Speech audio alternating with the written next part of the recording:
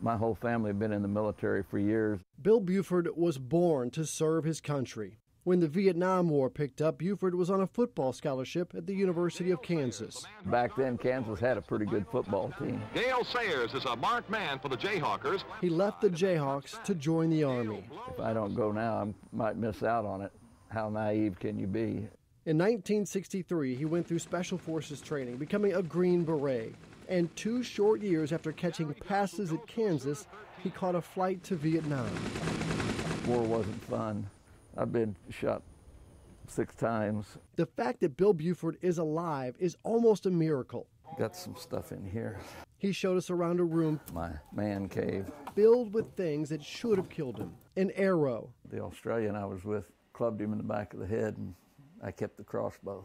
Shrapnel. That's the one that got me. And perhaps the most shocking of all. Guy popped up out of a spider hole, aimed a French rifle at me, and pulled the trigger. An improperly loaded bullet that misfired.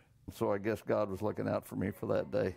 After a year of combat and close calls, Buford returned home. He joined the ATF, the Bureau of Alcohol, Tobacco, and Firearms. And then came February 28, 1993. I don't think a day's gone by in 26 years where I don't think about that particular day. Less than 24 hours later, he'd be dead, he'd be dead, he'd be dead.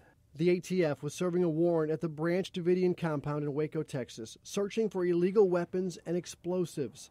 But the Davidians had been tipped off. When they first started shooting at us, you know, this is like being back in Vietnam again. Severely outgunned, Buford and his team climbed onto the roof.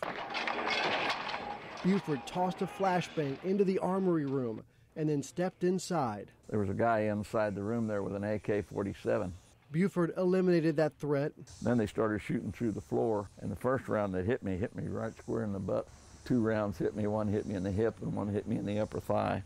He jumped out of the window, rolled off the roof, and then was shot again. That's when former North Little Rock officer Ken Chisholm made a decision. He just jumped on top of me and covered me up. I asked him later, I said, Ken, I said, why'd you do that? I said, you know, they were shooting at you too. He said, man, I just wasn't going to let them shoot you anymore. He stays on my Christmas list. Today, Buford lives a quieter life. After retiring from the ATF, he formed the Arkansas State Police Bomb Squad and now uses his experience to teach officers how to stay in the fight no matter how badly they've been hurt. Hopefully get them home at night. That's the most important thing.